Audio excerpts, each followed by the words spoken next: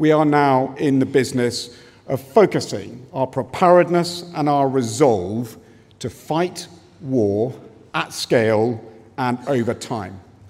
For me, amongst many other things of my responsibility as the Army Chief, that means developing and generating the Allied Rapid Reaction Corps as one of NATO's 2 strategic reserve forces in both mission and task organization.